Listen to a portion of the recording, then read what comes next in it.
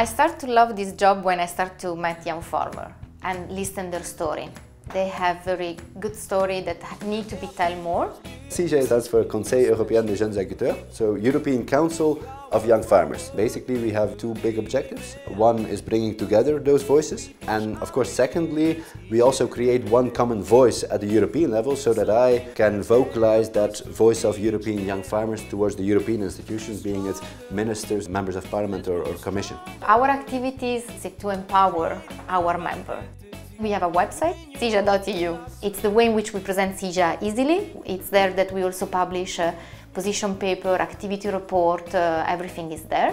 I think it's a natural choice for an umbrella organization at European level to be represented with .eu. This is what we are proud of, so to be part of European Union.